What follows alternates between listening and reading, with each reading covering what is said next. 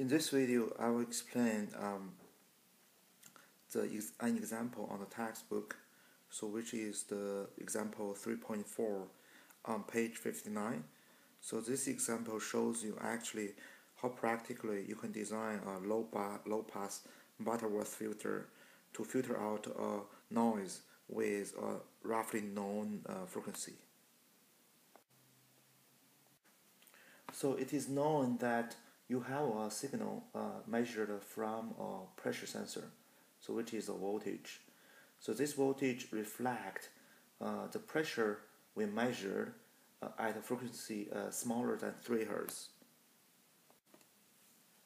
And we also found out this signal is actually coupled with a noise which is at 60 Hz.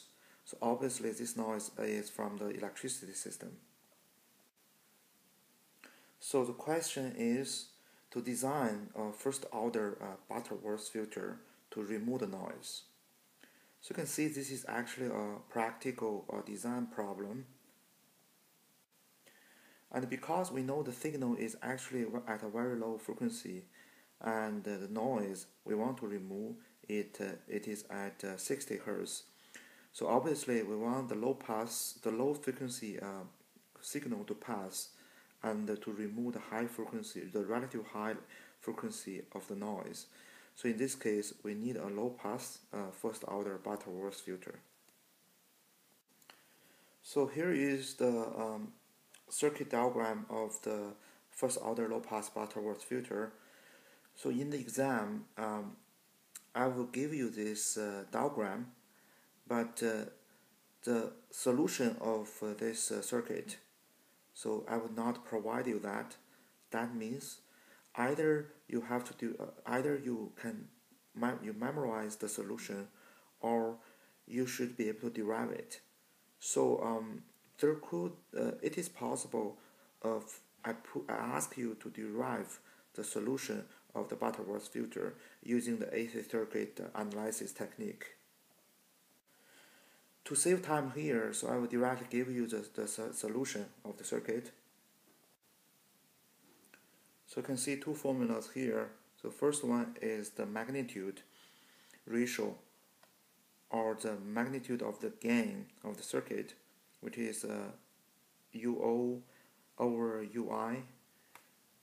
And also the second formula is the cutoff frequency. Because we just simply want to remove the 60 Hz noise, and so it is straightforward to just set the DC gain, or R2 over R1, to be 1. That means we don't want to do any amplification of the circuit, to do any application of the signal. So we just want to remove the noise. So we will keep the desired signal to be the same magnitude, and then we remove noise. So we set R2 over R1 equal to 1.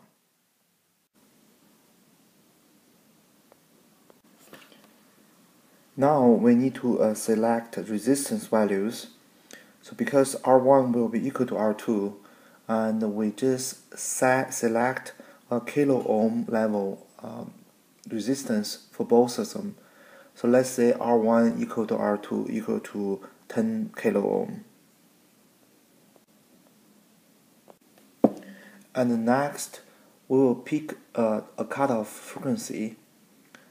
Because we know the maximum possible frequency of the real signal is 3 Hz. So for this example, the textbook just simply pick the cutoff frequency to be 3 Hz. Of course, if you desire, you can also choose a cutoff frequency at a different value. You can make it to be slightly larger than 3 Hz, so that you can include all the signals. So for instance, 5 Hz or 10 Hz. But the textbook just choose 3, so let's stick to the value the textbook choose. So because we also know the cutoff frequency equation, where we have Fc So we can actually use the omega c, which is the angular cutoff frequency, to calculate the time domain cutoff frequency. So that's why actually Fc is equal to 2 pi divided by omega c divided by 2 pi. So it's equal to 1 over 2 pi CR2. And this formula is equal to 3 Hertz. So, and also we know the value of R2. So we will be able to calculate the value of C, which is the capacitance. So the calculated value of C is actually 5.3 microfarad.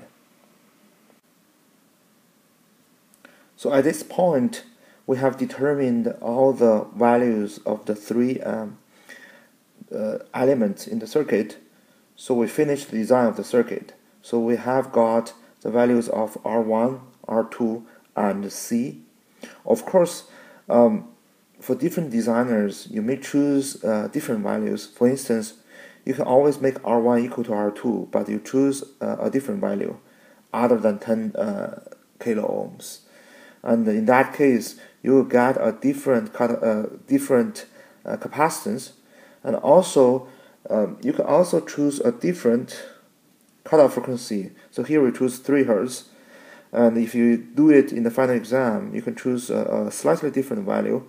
So you could make it to be slightly larger. That's fine. So that anyway, this is a design question. So there will be no universal answer for this question. So it depends on your own selections of the values. Okay, now we have got the desired circuit, the designed circuit. So next, we want to calculate with the selected values of the circuit, so how much we can actually attenuate the 60 Hertz noise. Okay, in order to do that, let's look at the frequency response of the circuit. So we can plot the output signal magnitude or the gain value in the function of log omega. And we know for the first order low pass Butterworth filter, so at a low frequency here, it will start from a constant gain. So that is the zero gain. So zero gain is just R2 over R1, right? And then once it go beyond the cutoff frequency, if we plot out the cutoff frequency, which is omega c here. So this cutoff frequency, in our case, we have selected to be 3, right? So that's 3 Hertz. And also we know for the first order Butterworth filter, so the roll-off rate, in other words, the slope of this curve is actually 6 dB per octave. So here we will use this slope value, and also we know our signal, the frequency is actually at 60 Hertz. So that means this is our frequency of this is the frequency of the noise. That's 60 Hertz. So from this point here to this point here, we can actually calculate the decrease of the gain value, right? So if we know this decrease of the gain value, and because the decrease of the gain indicates how many how many folds of the noise will be attenuated. So we just have to calculate this value in decibel, and then we can use the decibel equation to calculate the attenuation level. And in order to know this dB decrease, so as the speed of 6 dB per octave, we need to first know the octave distance between 3 Hertz and 60 Hertz. And if we set x to be the number of octaves between 3 Hz and 60 Hz. So by definition of the octave, we can actually come up with the following equation. So that means between 3 and 60, so we have x number of octaves. That means, so 3 times 2 to the order of x will be equal to 6. So equal to 60. So based on this formula, x can be calculated to be approximately equal to 4.3. Okay, now we know the number of octaves, and also we know the roll off rate, which is 6 dB per octave. So the total attenuation ratio from, or the attenuation from 3 Hz to 60 Hz will be 4.3 times 6.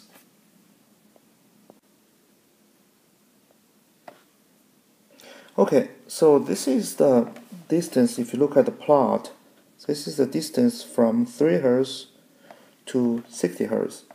But also we know from 0 Hz to 3 Hz, which means there's also a decibel decrease right here.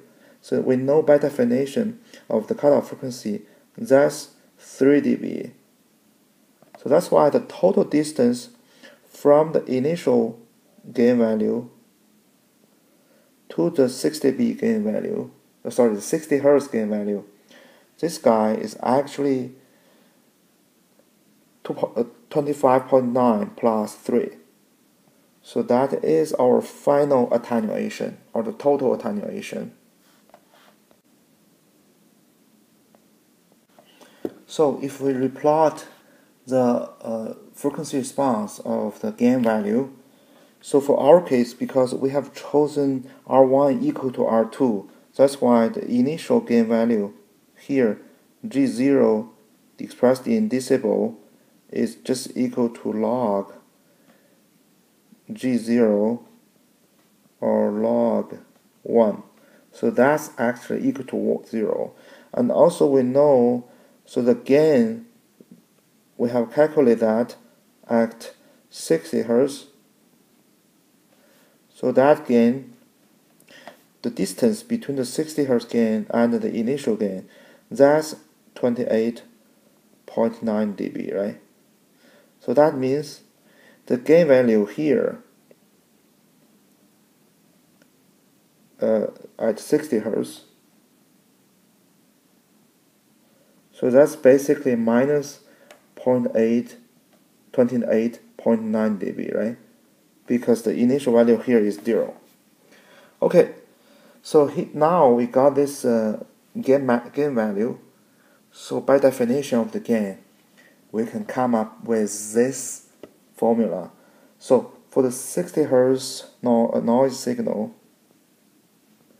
so for the noise, because we know the gain value at 60 Hz, which is minus 28.9 dB.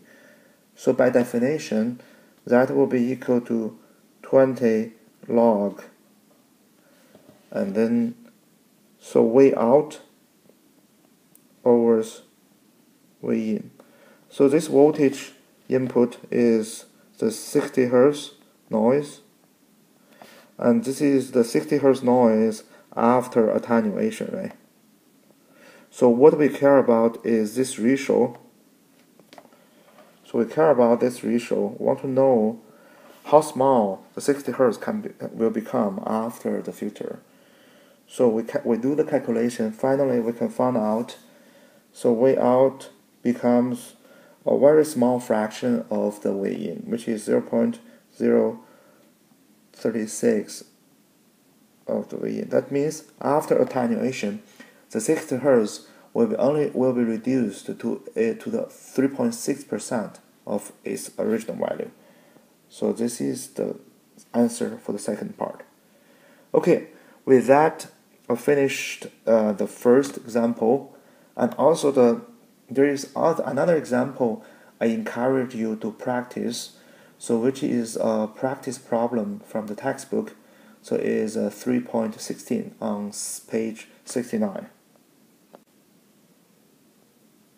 Please do take time to practice this problem, and both problems, the one I have explained in this video and this practice problem, are quite important.